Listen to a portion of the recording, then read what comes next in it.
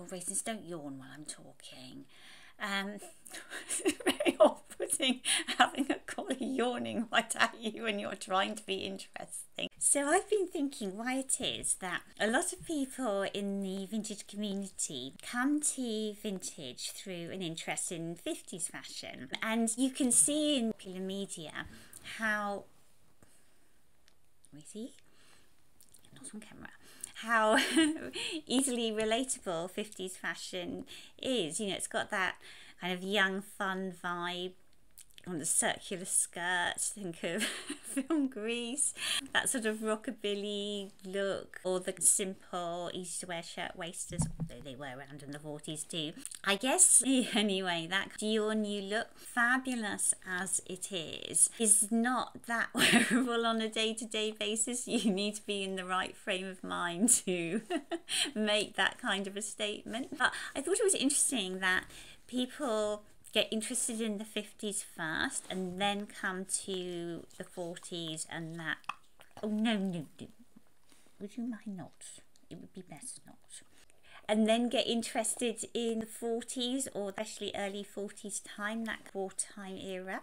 And I realised that when you look at how fashion is portrayed on the internet or in reference type articles, the words used tend to be words like drab, conservative, austere, king decoration, military lines, none of which sounds very appealing. And yet it's not my personal experience of collecting clothes from this era, which often have... I hope that's not coming through on the mic, you squishing your space hopper toy. Is it? I'm not sure it's a good idea, Rabbit. Shall we take it away? That is not my experience of this era, from like 39 to the early 40s. My experience in collecting dresses from this era is that they are full of ingenious detail and wonderful embellishments.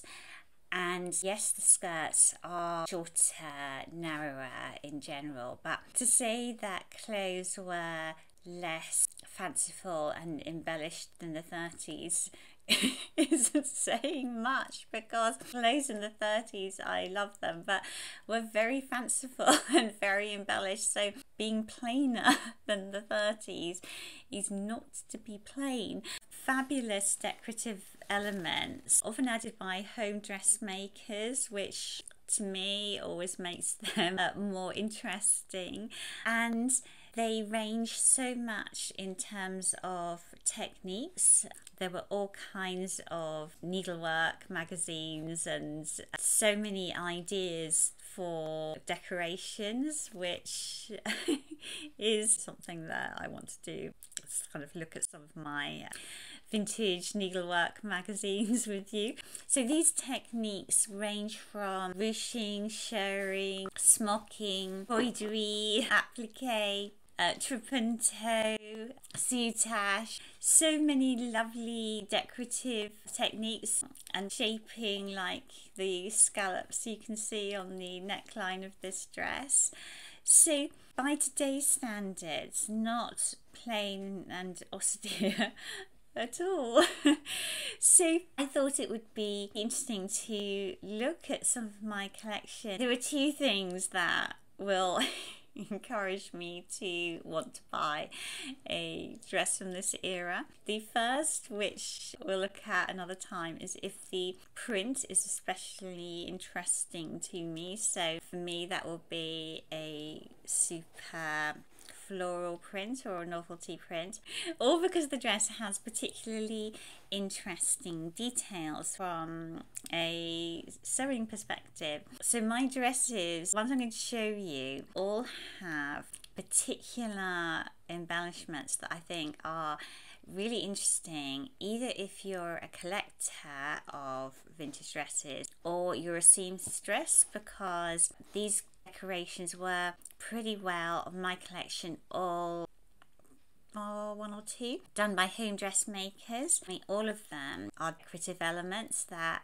home sewers can add to dresses today. And I also want to show you some of my wartime dress patterns, because they likewise suggest all kinds of ways that decorative features can be added to dresses without using too much fabric. They are economic with fabric, but that economy with the fabric actually encourages a real sense of ingenuity with how to make the most of it. So let's get on and look at my dresses and their decorative design features and elements. Should we do that? Shall we? Would you like a kiss first? Yes, please. Yes, please. This green and white checked or plaid 40s dress has this sweet little peplum which just creates a little fullness at the hips, which allows you to create that female shapeliness despite having a straight skirt. It's got these cute little pockets, and you can see they're hardly pockets at all, they're really shallow, but they've got the extra decorative element of those green buttons which are also on the bodice, and the peplum and the bodice are cut on the bias to create those chevrons with the green and white stripes, and that contrasts with the skirt which is cut on the straight of grain. And 40s dresses often play with stripe and direction, or the direction of checks, and it's a really pretty and interesting feature. And of course it means pattern matching, which has gone quite well on this dress. And just showing you, it's got a kind of grown on sleeve, which of course uses much less fabric than a puff sleeve, but to create a little bit of width of the shoulders, it's got this little triangular shoulder pad. So that just helps to create a shape which is a kind of bit wider at the top, a little wider at the hip, and to give you that sense of a dipped-in waist, or, you know, having a waist.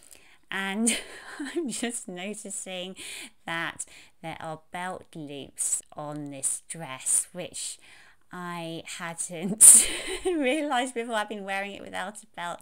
So there we are, another belt to make. It never ends. But yes, a really pretty little summer dress.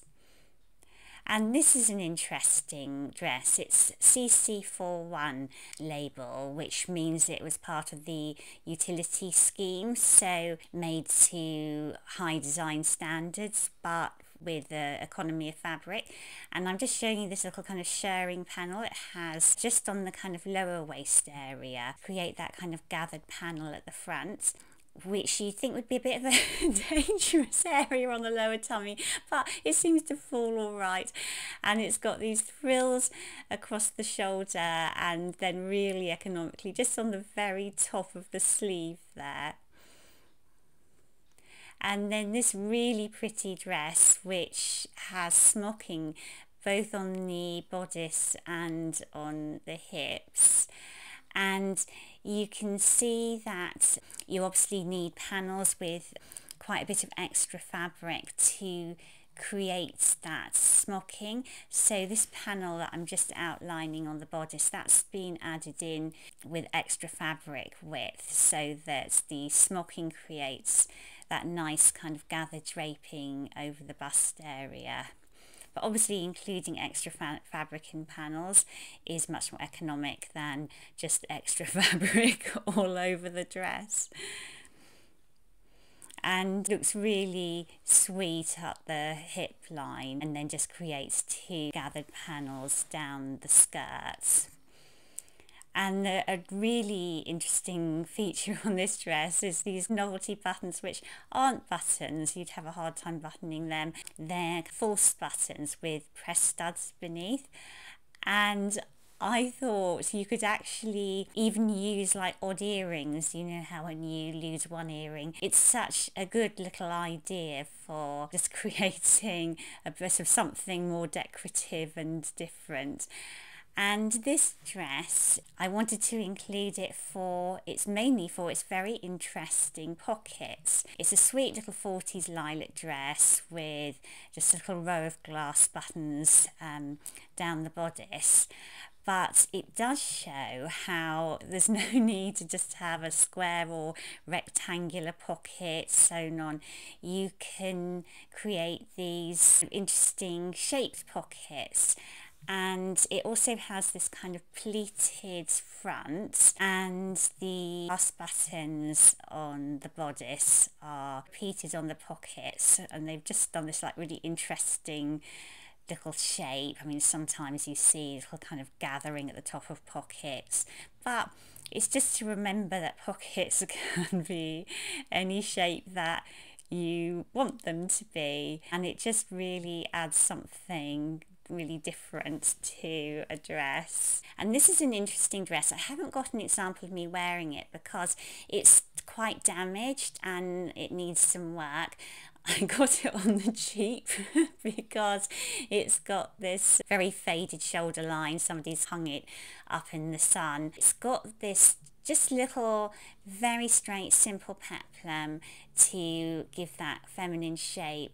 It's got a kind of insert of little crocheted panel, but mainly the interest is this fabulous soutache. It's almost like a false pocket in soutache.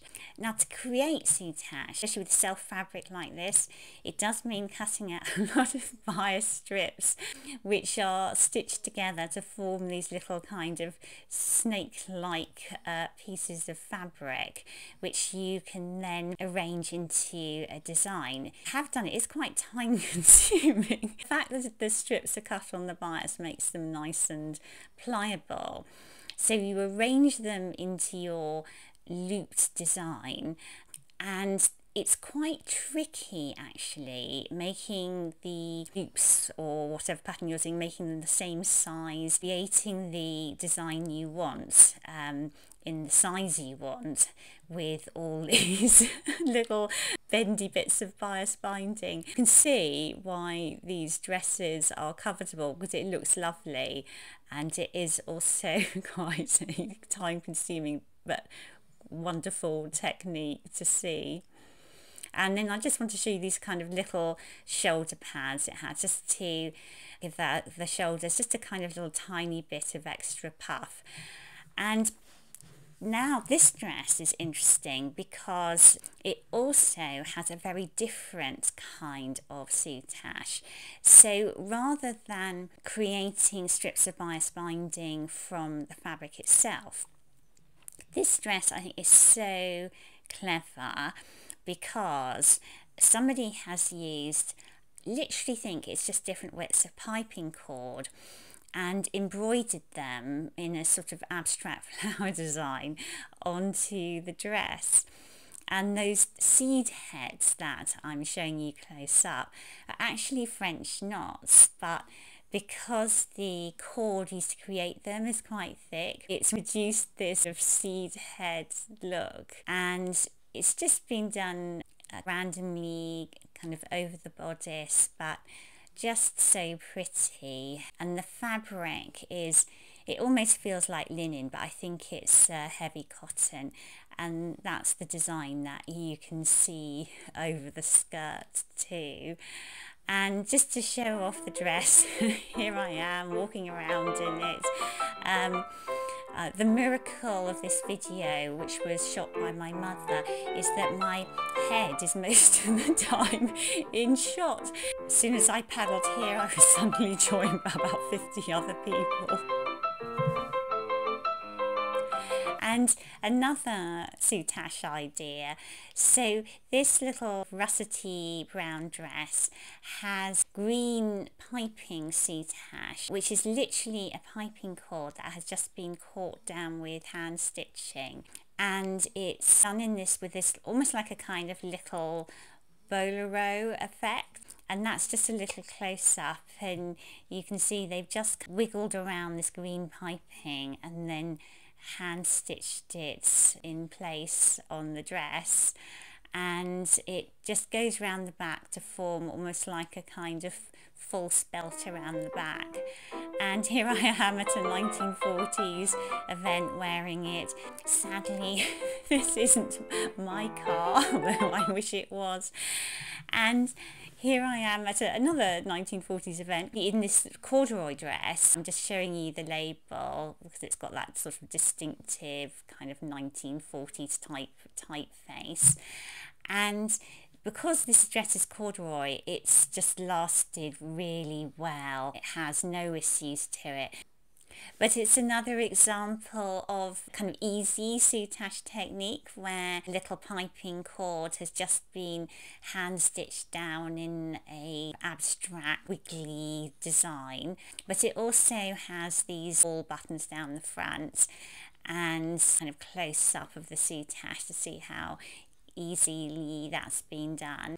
And you can see just those neat little hand stitches, and then these little loops for the buttons have been done with bias strips as well, so that they're nice and pliable. And of course that button fastening is time consuming to do, but it does look really pretty, and it makes all the difference. So it's a close up of those little kind of ball buttons, and this dress also has these kind of pretty little ball buttons. And another example of a very simple soutache to do. So these strips of fabric, self fabric from the dress, haven't even been on the bias.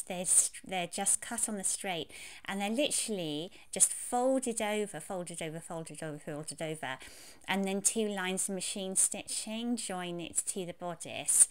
And then its extra little decorative feature is this double collar. So it's got a kind of its own blue self fabric collar, and then this pretty little white collar over the top. And then that's also echoed on the cuff, just to create another little kind of pop of white on the cuff. And here I am wearing it. And this is a dress that I bought as a wounded bird, and I'm just showing you the belt because to add fabric, because the sleeves are disintegrated. So I created a new belt and new sleeves and just a little inset in the V-neck because it was just such a pretty little kind of amber clasp. But it shows how little details on a 40s dress just made all the difference. And the main reason I wanted to show you this dress was the little yoke detail.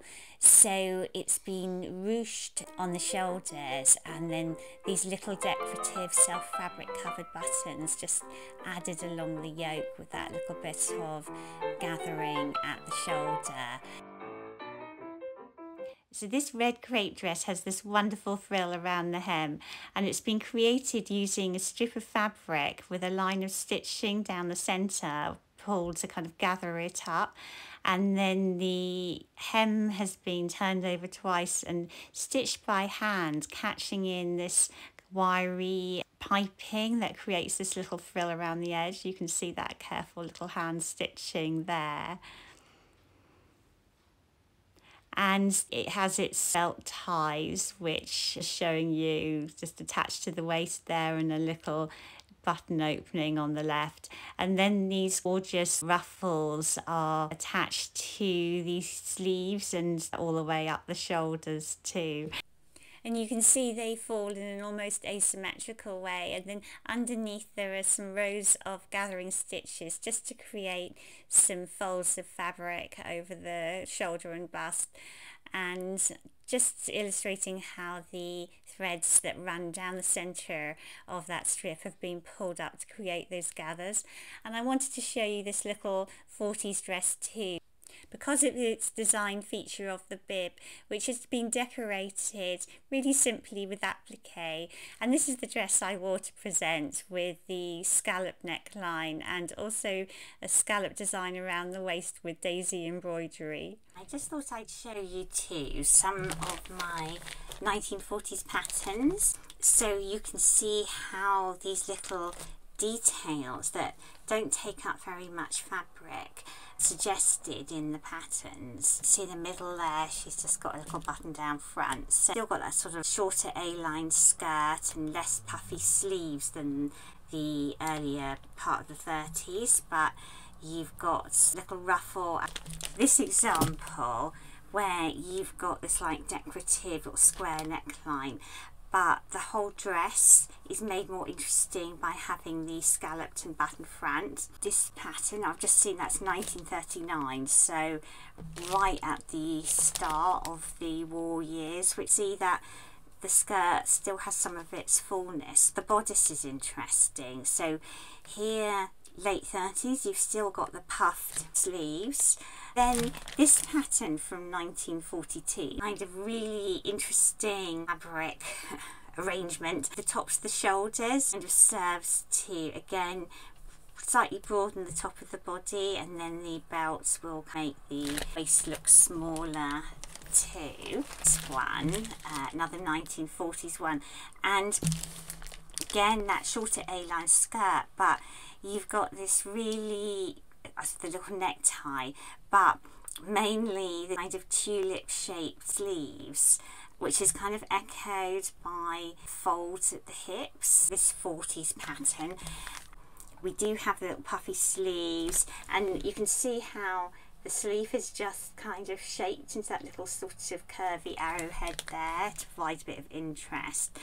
And then of course the main bit of interest coming from panel at the waist with the scallops under the bodice, which in this one is sort of emphasised. I like that, we're having 3 buttons on each scallop, and then it's gathered at the yoke to sort of flare out nicely over the bust area and the extended shoulder. So again, creating still that rather feminine shape.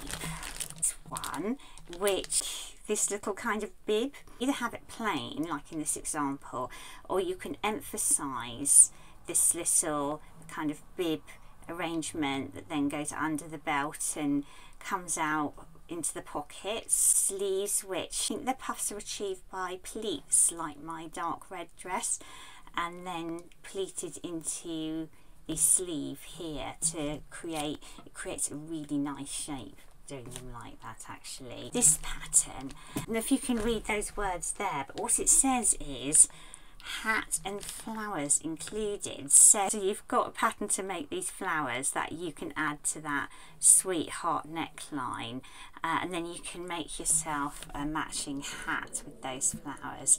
And then there's a little alternative shown of picking out the yoke in a contrast colour. Hope you enjoyed your look at my dress collection, and some of the wonderful details were added to these gorgeous wartime era dresses. And if you're a collector of vintage, I hope it inspires your collection.